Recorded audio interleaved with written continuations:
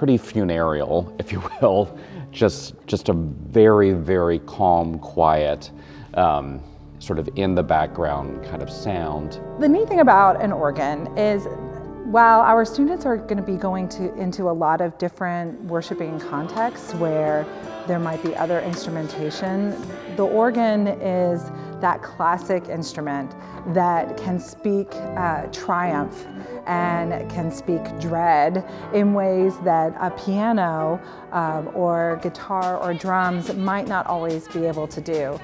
And to be able to have an instrument that we can be proud of, that we can celebrate, that will add to worship rather than detract because of its idiosyncrasies, would be really wonderful. It would help us to celebrate together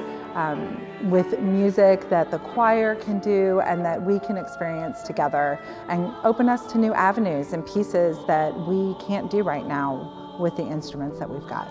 As you think about the generations of seminarians that have sat and worshiped and sung and prayed in this space, and think about the generations to come, I hope that you will consider supporting the Organ Fund for Union Presbyterian Seminary.